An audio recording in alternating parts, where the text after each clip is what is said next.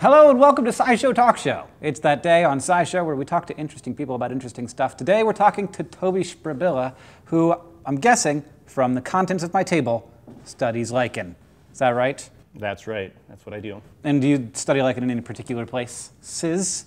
Well, I started studying lichens in northwestern Montana. Is the plural of lichen lichens? The plural of lichen is lichens, yeah. So I already messed up. Well, there's kind of this, well, you almost had me too, right? there's kind of this debate. Is it a countable noun or is it not a countable noun? Oh, okay. Yeah. Well, there's more than one lichen on the table. Exactly. Is this lichen or are these lichens? Yeah. All right. We'll just say they're lichens. And you have studied lichens in many places. Yeah. So I kind of got my start close to 20 years ago in northwest Montana, not terribly far from here actually. And yeah, and since then lichens have gotten me a lot of places. Oh. Yeah. I like to think that I could actually put a bumper sticker on the back of my car that said, "I am supported by lichen dollars." Well, I don't think that you can't do that. That is like, it is your car. Yeah, exactly. And you could just go on Cafe Press, and maybe somebody else would even buy it. Exactly. You could just be the lichen salesman of the internet. Now, explain to me what a lichen is. So a lichen is really unlike, there's going to be a lot of puns, or half puns here.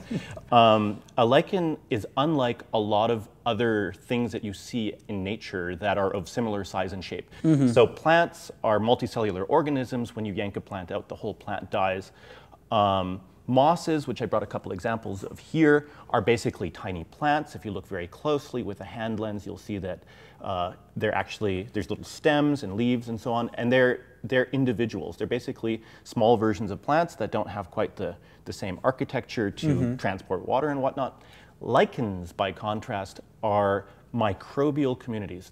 They consist of lots and lots of little microbes which self-assemble in a self-replicating fashion. So little bits of this can break off and start a new lichen. You can kill parts of this lichen without killing other parts of the lichen. So it's very, very different than like plants or animals that are single multicellular organisms that die in one fell swoop when they die. But there are other kinds of microbial communities out there. There's, bacterial plaques. There's, I don't know, like sponges are kind of weird in that way, in which we sort of refer to them as animals, but they also sort of self-assemble, and you can blend them up and then they reassemble in a way. Exactly. And so there are these weird places where our definitions start to break down a little bit, and I feel like we talk about lichens, but there's so much diversity inside of lichens that maybe we're not always entirely sure what we're talking about. I'm not always entirely sure what I'm talking about. So maybe this would be a good juncture to introduce the word symbiosis. Okay, yes. All right. So what is particularly interesting about this self-assembling microbial community is that it is a symbiosis. And on the inside of each and every one of these lichens are millions of tiny green photosynthesizing cells that are algal cells. They constitute algae in the plural, and they are doing their photosynthetic thing and creating sugars and providing that to the outer structure. And most of what you see on the outside when you're looking at a lichen is fungal. And this is in some sort of steady state or equilibrium that they are providing nutrients to the fungus, and the fungus is providing a house for them to live in, safe from predation on the outside. And this happens in a predictable fashion. Exactly, and structure. So this is almost like, so I feel like there's too much to talk about here, but when did lichens happen? When did lichens happen? In the early fog of terrestrial life. Okay. Because I feel like algae, sort of like, you think of algae, it's got to live in the water, but lichens are a way for algae to live on land. Yeah. I kind of think of it that way. Yes. Does that make sense? That does make considerable sense. Okay. So we don't know nearly as much about the early forms of lichen life as we do about things that have preservable bones and other structures that were preserved as fossils, because lichens don't preserve as fossils well at all. Basically, most of what we know about very, very, very old lichens are lichens that were preserved in amber. So they were kind of, they had sap flowing over them, So and then you they were need preserved trees, in situ. Exactly. like before you can see lichens. Yeah, and you can imagine how many different lichens were not preserved in amber because they just weren't growing in the right places. Right. So we don't know a whole lot, and what we know about the early dawns of lichen life is derived from DNA sequences. What you're able to reconstruct just from DNA sequences and saying at a mutation rate of such and a population size of such and such. So there's a lot of divergence between different lichens, and you can sort of trace back to their common ancestor. I've actually brought examples of 3 different groups of lichens that are as distantly related to each other based on the fungal partner, which is what we use for making estimations of that sort, as are mammals, from amphibians, and from lungfish, basically. So like back from the dawn of terrestrial vertebrates. And those are these 3 here. These are as distantly related to each other as some of the main groups of vertebrates. So lichens and vertebrates happened around the same time, you think? We think? Terrestrial vertebrates. Right, terrestrial vertebrates. More or less coincide with a considerable error bar. Okay. With the earliest fungal groups that split off and made lichens that we know about. So to me, no offense, lichens, they look pretty similar, but they are very, very different. Is there a way, as a trained person, that you can see that difference and show it to me? Not at this level, but at a microscopic level, when you start breaking things down, you can see the types of symbioses that they enter. It's actually not just one alga. There's lots of different algae that have engaged in different symbioses with different fungal strains. They're wildly different fungal strains that at a microscopic level look different, but there's some macroscopic things that you can see right offhand, which is why I brought a couple of these examples with. And do all lichens sort of derive from a common lichen ancestor, or is this a thing that happened multiple times across Earth? This is something that happened multiple times across Earth. Okay. That's pretty clear. Yeah. That's interesting. So when did fungi start being a thing? Did they start on land? Did they require plants before they existed? I'm a little bit... So no. So fungi, again, there's not a real good fossil record of fungi in general, which is a problem for lichens and a problem for the rest of the fungi as well. And so there's considerable uncertainty about the origin of fungi, but it's put out around 1 billion years ago. Okay, so they're very old. Very old. Predating terrestrial plants and predating just about anything we would recognize today as familiar life. Right. Yeah. So there's several big groups of fungi that split off in the mists of early time, but 2 of the big groups led to the things that we see now in the supermarket as button mushrooms, and these are called basidiomycetes. And there's a lot of different things in this group around the button mushrooms that include things like rust fungi and a variety of different bizarre yeasts. And then there is the all-important yeast that gives us bread and beer and other things, and that arose within this other group that split off around 1 billion years ago called the cup fungi, the ascomycetes. And virtually all lichens are made of fungi from this big group called the ascomycetes. There's tens of thousands of species of ascomycetes, and yeast, baker's yeast, which is also used for beer making, is just one of those thousands of species. And one of those groups went off, well, multiple groups have gone off and made lichen associations, symbiotic associations. There are also wicked pathogens that have arisen that we take drugs against and fear in the form of outbreaks. So all kinds of things have happened in that second half of the fungal kingdom. So recently there was a story, people talking about how some lichens are not just algae and fungi, but there's a third member of the symbiosis. That's right. So for close to 140 years, people have generalized the lichen symbiosis as a partnership between an ascomycete fungus, so the second group of fungi, the cup fungi, and any number of different photosynthesizing algae. Occasionally cyanobacteria can also get involved. There's a lot of different variations on the theme, but what was pretty constant in this paradigm, this dogma that's pretty well established, is that there's always got to be just one fungus, and that's going to be an ascomycete fungus. And yeah, that's kind of where our story enters year 2016.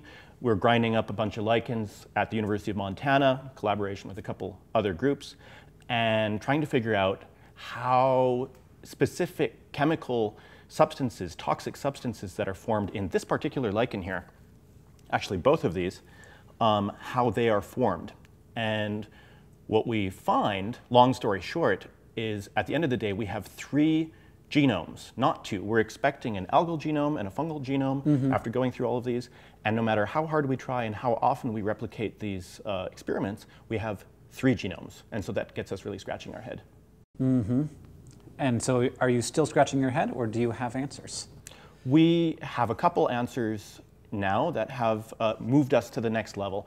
And one of sort of the central theme to the new discovery is that anywhere we have this toxic substance, we have tiny, tiny yeast cells that belong to this first group of fungi, the basidiomycetes, and they seem to be a constant presence in these lichens. And they've been overlooked for 140 years, as I was saying. So anytime... But microscopically, you're not going to see this, like under a microscope? Microscopically, they're really hard to see. Yeah.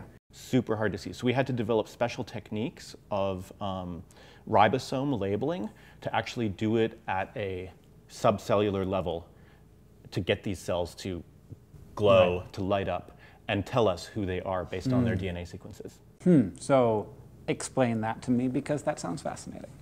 Yeah, so basically when you take one of these lichens and you make a slice and put a tiny piece of it on a microscope slide, you just see a whole bunch of filaments that belong to fungus. And then you see some green blobs that look like alga because they've got the chlorophyll in them. So they're, you can kind of make that difference. It looks like 2 things.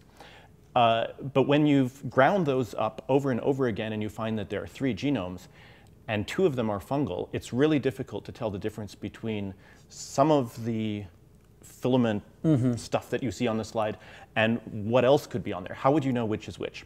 So what we did is we had the DNA sequences behind the ribosomes, the machinery that goes and translates messenger RNA into proteins.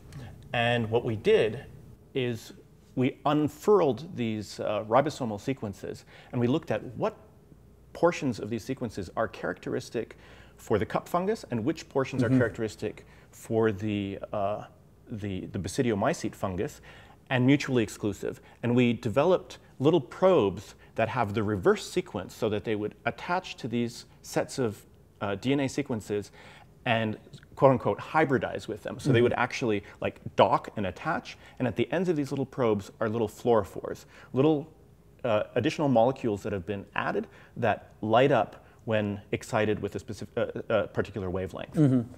So, and now you can see that there is that thing and where like its filaments are in both of these fungus, both of these lichen that are on this particular branch. Right. And so, like, does that mean that it's probably much more common than we think it is, if they could be on one branch together and look quite different? Yeah, so a couple things surprised us. One was, and we found this out fairly early in the study, is that each lichen appears to have its own quote-unquote secondary fungus or yeast. So this one has a separate one than this one, and these 2 have a separate one from the others on the table. And we sort of expanded. Are you saying that all lichens have this third? That's an interesting point. So going back to the point about early lichen evolution and how these many groups broke off, and then I kind of compared them to, sauropsids. A group broke off around the same time as the dinosaur avian group broke off, and then a group broke off about the same time that marsupials split from placentals and other things. The same goes for lichens, and there's one group of lichens that is more successful than all the others, and it arose around the same time as the early mammals, and that includes these. And we call them the parmelioid macrolichens. And within the parmelioid macrolichens, virtually all species that we've looked at have this additional fungus. And so we think that these parmelioid lichens may be somehow involved in another type of symbiosis with these yeasts that may have made them, for all we know, we can't rule this out at this point, maybe had a hand in making them very successful. Right.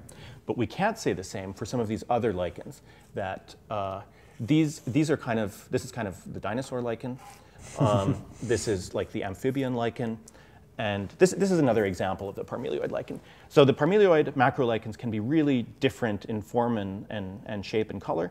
but they belong to this really successful modern large group that's on every terrestrial habitat on the planet, basically in every continent.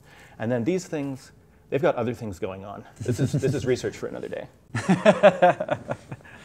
Well, that's fascinating. It's very cool. That was big news. So congrats on working on that project. Thanks. Yeah. I'm not going to try to remember the names of the different lichens. Parmelioid? Parmelioid, that was like Really Right close. on. Yeah. we're trying to popularize these obscure names. I mean, if people can say, you know, Archaeopteryx, then they can say Parmelioid. Because you know little kids, they're going to get super obsessed with this guy. It's just as exciting as a dinosaur. Exactly. This is just as exciting as a dinosaur. I mean, this is. It's basically like it is as old as a dinosaur in terms of when it split off from its. Yeah, or older. Yeah, this is a really interesting lichen because it's so different from so many other lichens, and it arose separately from other lichens as well. So all of these things, they have their particular means of attachment. This thing is called an umbilicate lichen because it's got something like an umbilicus or belly button, and it's attached by a single strong holdfast. This particular individual may be hundreds of years old. They're very, very slow growing, and they just are attached to rocks like that. You just yanked it right off a rock. Well, in the interests of science and education, yeah. And it changes color dramatically when you put it in water as well. So we're going to do that, and we're going to watch it. Is it still alive then? It's still alive. It was alive and happy in its habitat as late as yesterday evening. Oh, okay. And it's going to do its thing. And a lot of these things you can kind of see. This is, we'll just call these the amphibians for today's purposes. They're as different from these other groups of lichens as amphibians are from mammals. And they're going to be happy now. Yeah. So we're going to have the dry wet, and this will take a minute or two, and it's going to change color dramatically. And the way it changes color is going to tell you a little bit about what's on the inside of it, because you're going to see the alga is waking up now, and it's becoming very, very happy. So we have the dry one here, and this one's going green, and this one is going another hue of gray towards green. It's no longer this kind of chalky white thing. Mm-hmm. So they're becoming turning very green. They're becoming physiologically active. They're registering the lights around us, and that's one of the cool things about lichens is, unlike a lot of other organisms, they can go from dormant to active within 60 to 90 seconds. Because they need to be able to capitalize on whatever little moisture or rain they get. This is why they can live in deserts on cactus stumps. And basically be completely dormant for. Yep. And they can take advantage of fog rolling in off the ocean without it ever needing to rain. Neat. Well, I cannot believe how green and lush that thing looks now. Yeah, look at that. Wow. Dormant, active, and happy. So I suppose now we should just hang out with some kind of animal. Because, maybe something that will try to eat some of these, maybe not. We can see how it feels around lichen. We can see how it goes. We're back. Jesse, hi. Hi, how are you? Good, how are you? Good, how are you? I'm also well. Good. This is amazing. It's just really exciting. Yeah, it's pretty cool. Yeah. This is Toby, this is Jesse. It's nice to introduce you to each other. Good to see you. Did you bring something for us? I did. You've never met her before. Okay. Her name is Jabba. After Jabba the Hutt? Yeah. Okay. Yeah, can you imagine what she might look like? Like a hut? like an adult hut? Yeah. Not a hutling? Yeah. So let me just bring her out here. Oh, you do look like a hut. I guess he was sort of a toad man without legs. A little bit. I think her mouth most closely resembles him. And we didn't know if it was male or female when we got her, and then she grew up and she's a female. And how do you tell? Well, should I tell you what it is? Yes, sure. Do that first. This is an African pixie frog, also known as an African bullfrog, and you can tell if they're a male or female as they mature. Their throat, the male's throat. Do not put your finger in front of her mouth. Okay. I'll tell you why in a second. Okay. Thanks for letting me know.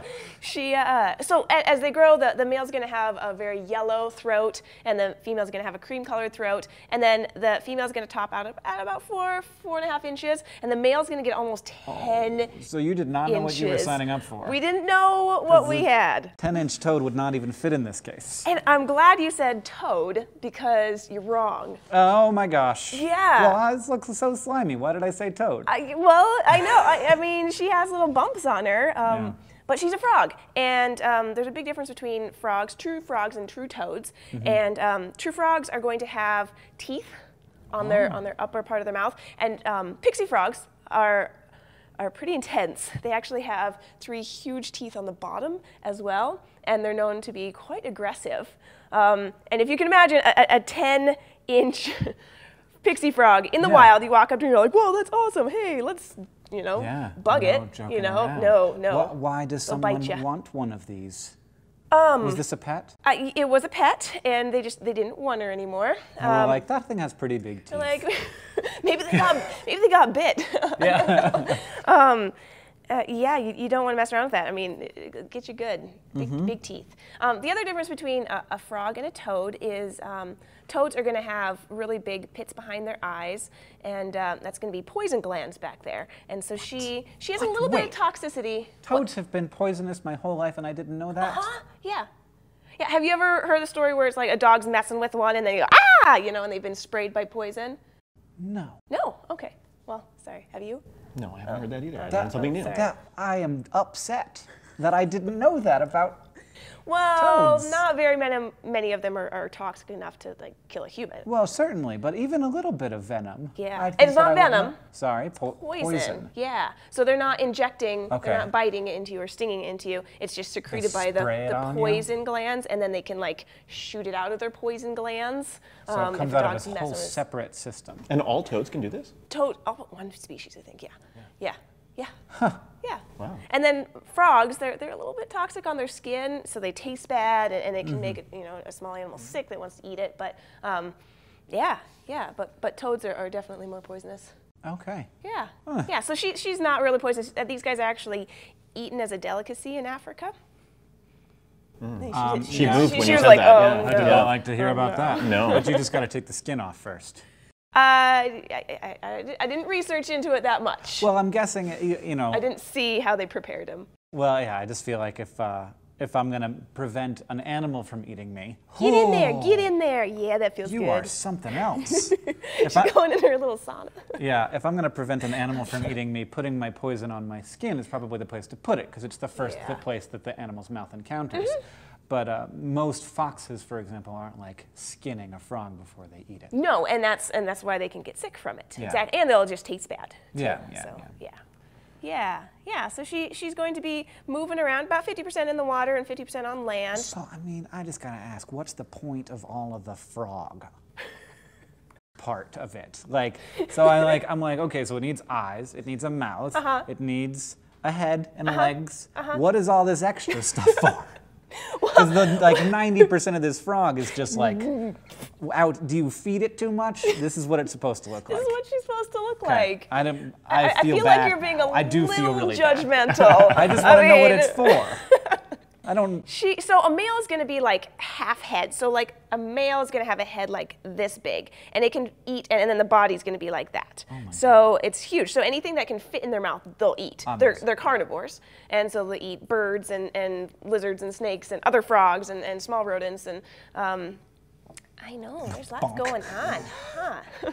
She just heard you recite the menu. Delicious. So when they get threatened by a predator, say like a monitor lizard or something walks up and is going to try and eat her, or a turtle or something, then she's going to puff up as much as she can, so she's going to increase in size. She's going to look quite a bit bigger, and then she's going to do a little bit of a hiss, to try and scare them off. So the big body is going to help protect her. And these guys are actually the largest species of frog in Africa. They're the second largest in the world.